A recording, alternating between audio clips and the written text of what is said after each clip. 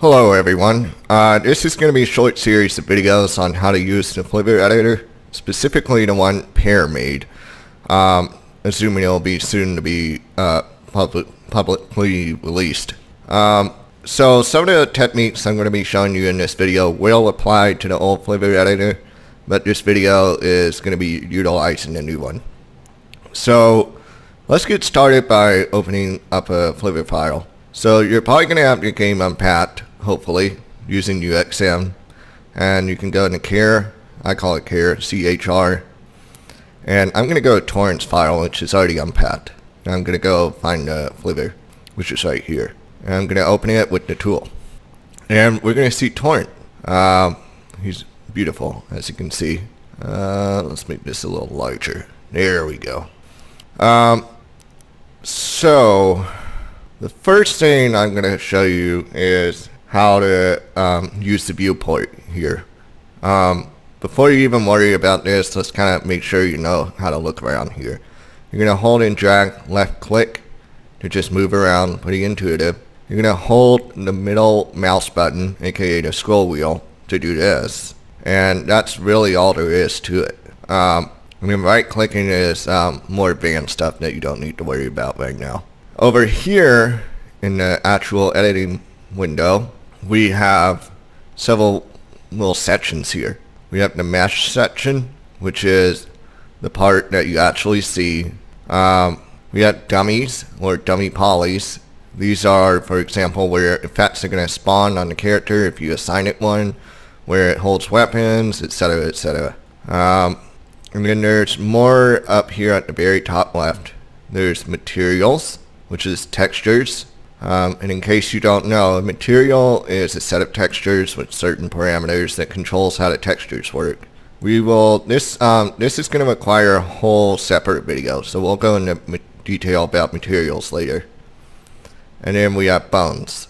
This is really just good to kind of take a look at to make sure you have all the correct names when it comes to model weighting, weight painting, and I wouldn't worry too much about this section right now if you're a beginner. So let's start with mesh, and let's take a look at all this here. What can I do with each mesh? So, well, first of all, let's show you how to select something.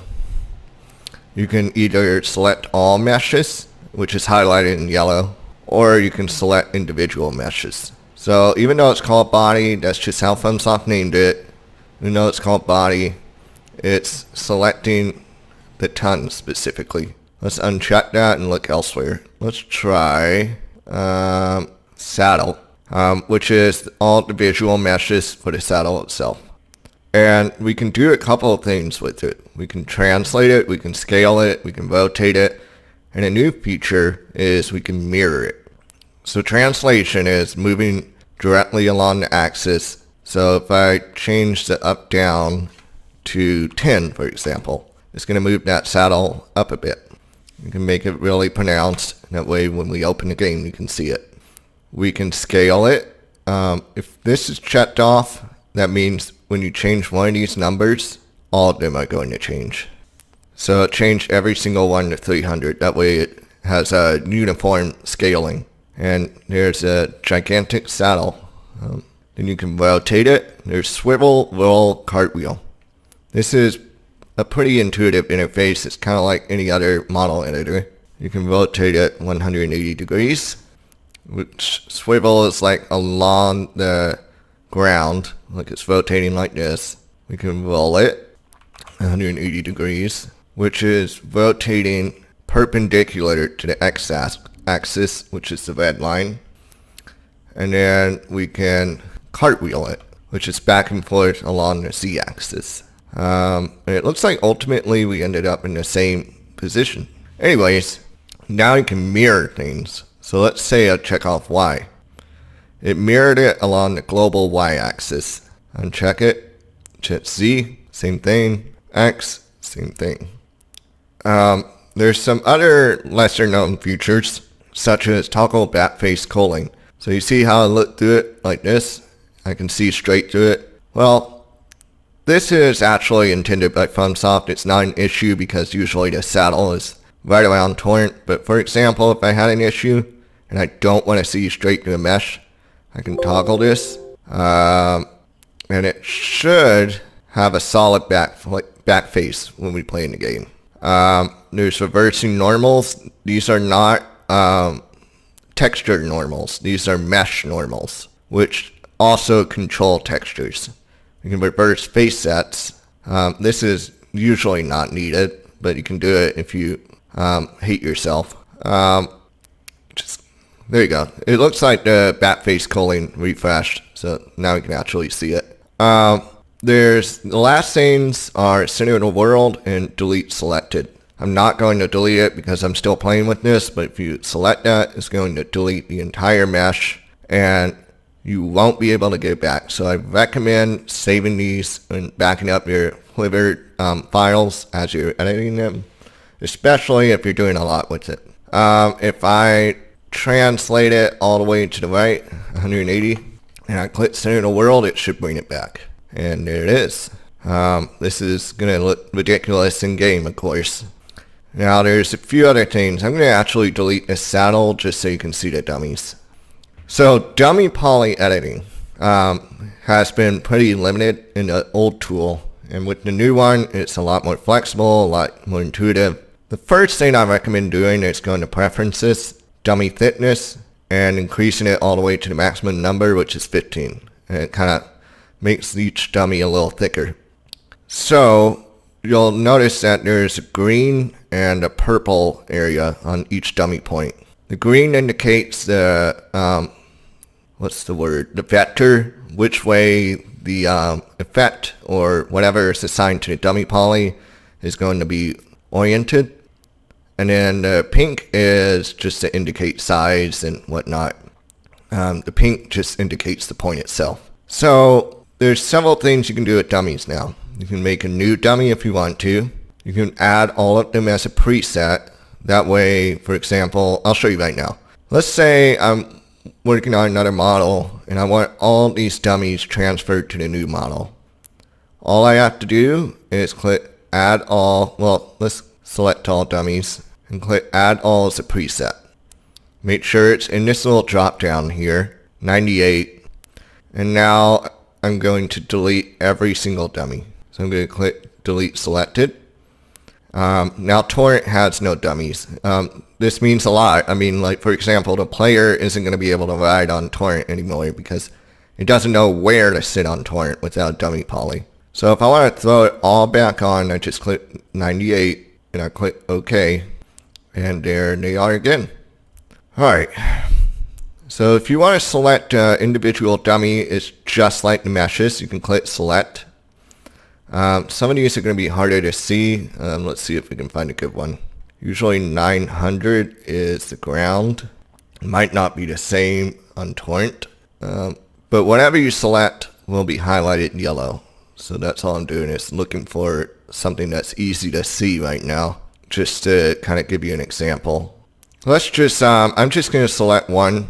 And of course you're not going to be doing this when you're working on a Flver, or Fiverr. I'm going to just move it out of the body itself because right now a lot of these dummies are inside Torrent. So I'm just going to select that and translate it to the right, maybe 50. And there it is. So let's play with this dummy a little bit. Let's say I want to rotate it. It's the same thing as the mesh, the exact same thing. I can do a cartwheel. Let's do 90 degrees. It should be upwards, but I could be wrong. Yep, facing up. It's a little hard to see in the video, I'm sure, but there's a green line going straight up. So it's going to orient whatever effects or models or parameters are assigned to that Dummypoly upwards instead. And I'll make a, now that I think about it, I'll make another video that goes into more detail regarding Dummypolys. You can mirror as well if you want to. So it's pretty similar. There's another thing you can do, which is you can duplicate a dummy. And it's going to spawn where the last Dummypoly on this list is. I know it's a bit strange, but let's just move this one too so you can see where it is. Let's move it 100 up. There it is. And that is exactly how you duplicate a dummy. And the ID, like the ID that you're going to use when you're using Dark Souls Animation Studio or Map Studio or anything, is going to be the reference ID right here. So 500 or 10, for example, is this one.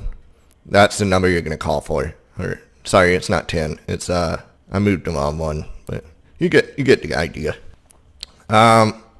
We'll go into materials later, but I'll show you a few basics that you can do with it right off the bat.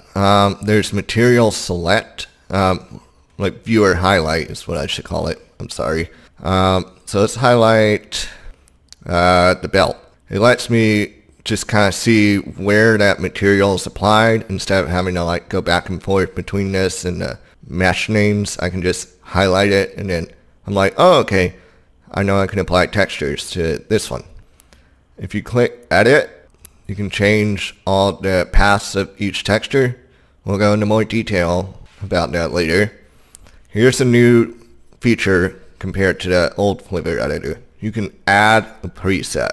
So if I click add preset here and I'm like, oh, I don't want to copy all these textures and type everything and do all that again.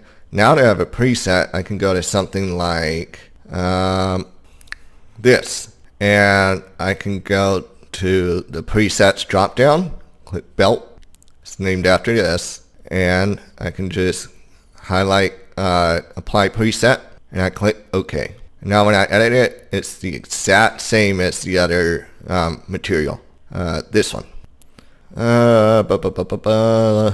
Let's see. Let me go over my notes real quick, make sure I'm not missing anything.